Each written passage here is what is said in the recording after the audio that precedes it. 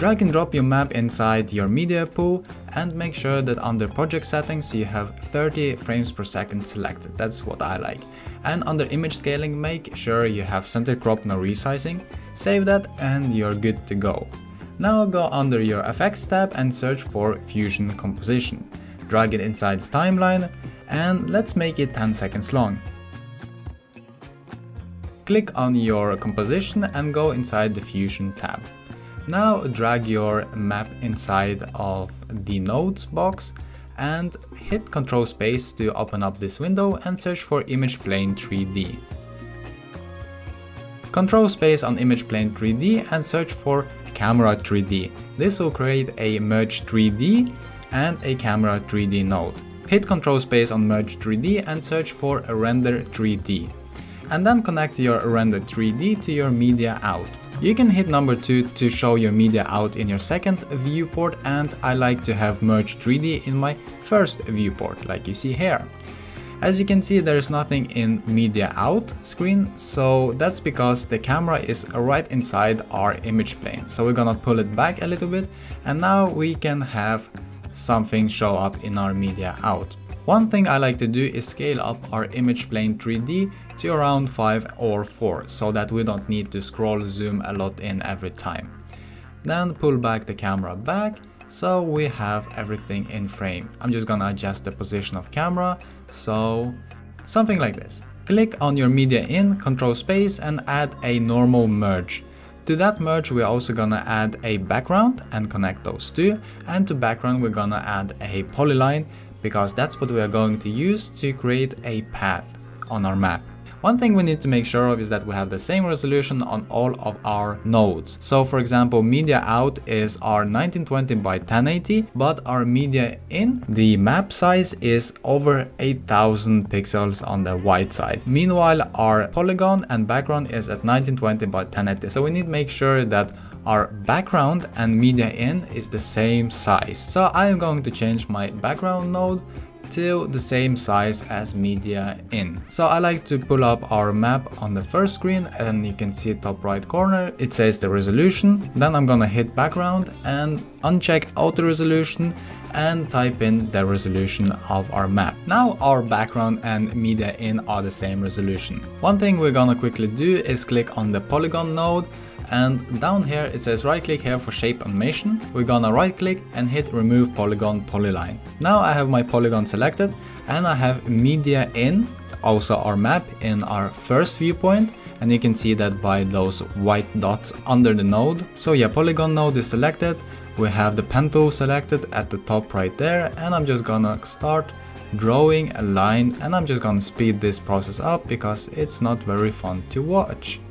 Now we have created our line all the way from Hamburg to Copenhagen to Stockholm to Oslo and finish in my city Trondheim. Under the polygon node we can change the border width, the thickness of a line, and we can change the color of a background by selecting it and going to color and selecting whatever color we want.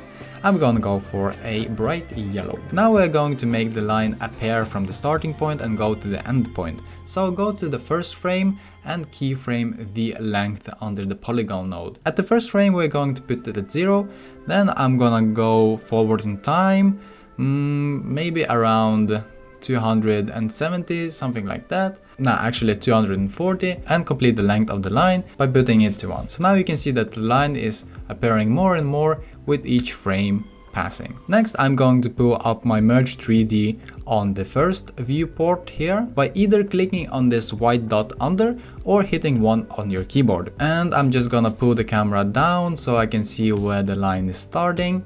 Yes, it looks beautiful. So now what we're going to do is animate our camera to follow the line.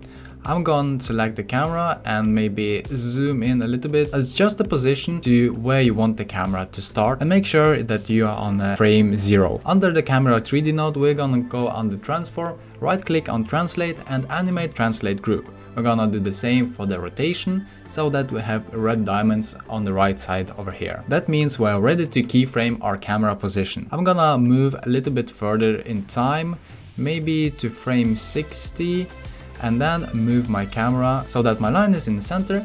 I also like to rotate my camera for that cool look like this. Maybe 20 degrees or 30 is enough. Then I'm gonna move even further in time, maybe 120 when we are in Stockholm, and I'm gonna move my camera up and increase the rotation on y-axis to 30.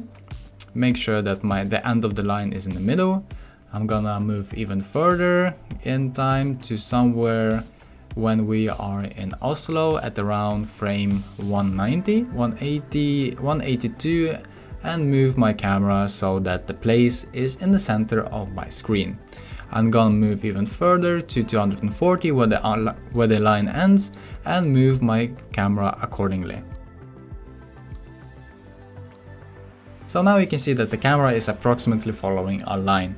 Perfect. We ended at the frame 240, but I want a slow zoom in at the end, so I'm gonna move to frame 270 and push my camera even more in. Actually, I changed my mind. I want it to be pushing until the end, the frame 290, not 270, so we can go under the keyframes at the top there, select the camera and just move the keyframes we want further back. Close the keyframes, and now you see that after we have completed our journey, the camera is slowly pushing in at the end, so it's not just a still image, but there's some movement, so it's not too boring. And also make sure to save your project so you don't lose it if something goes wrong. Actually, I changed my mind again, sorry for that, and I want it at the end to pull back and reveal the whole route, not just the ending point. So I'm gonna make my fusion composition a little bit longer, 5 seconds longer, adjust that, go back to fusion, and now you can see we have even more frames here at the ending. So I'm just gonna quickly keyframe the translation and rotation to reveal the whole map. First I'm gonna go 1 second forward in time and reset my rotation, so it's kind of not zooms all the way out, but a little bit out and changes the rotation. And after that I'm gonna zoom all the way out. So you can just play around with it. You don't need to follow this tutorial exactly.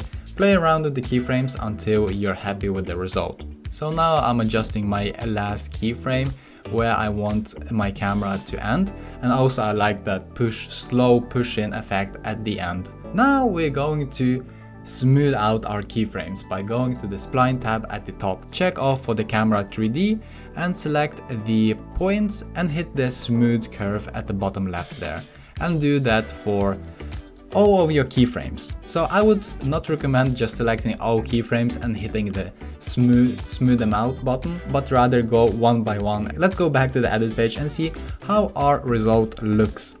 I'm gonna make sure that our render cache is either set to smart or user under playback, and right click on a fusion composition, hit render cache fusion output, and either select auto or on so that you get a blue line at the top. And you can see it's very smooth. Our animation looks good. The only thing I don't like is that small jiggle at the end when it zooms out, and I think the reason for that is I have too many keyframes at the end, so I'm gonna delete a couple and make sure that there's no jiggly effect. So that's why it's nice to go keyframes one by one and make sure they look good.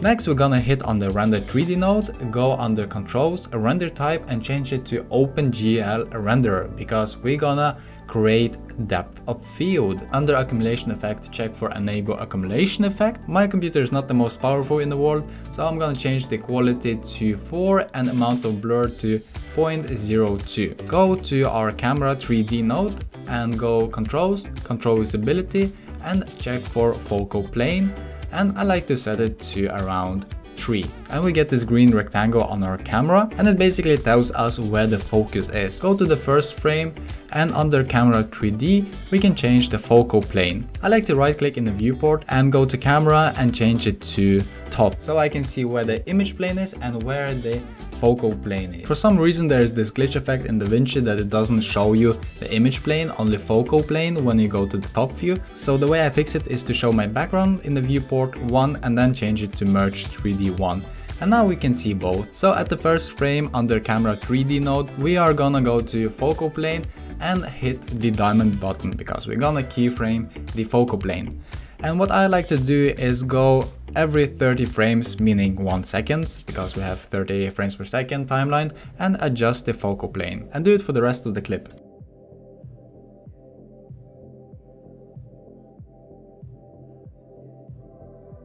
After you've done that, you can mess around with the quality and amount of blur by going under Render 3D node, and you can increase the blur for a more dramatic effect. I really like it, but then you need to be really precise with the position of the focal plane, because if you are not, maybe what you want to show will not be in focus. And the last thing you can do is add motion blur, but be warned that it's really heavy on computer, and my computer cannot handle checking on this motion blur box. But if you have a really powerful computer, you can do that and you get a really nice effect when the camera moves from one place to another. You can also smooth out the focal plane under the spline if you want to. I don't find it really necessary, just you can make sure that there are no hard focal plane changes. When you have done everything, you can go and export your map. Finally, so go to the deliver page, select MP4, codec 264, resolution 1920 and frame rate 30, and you're good to go. Easy as that.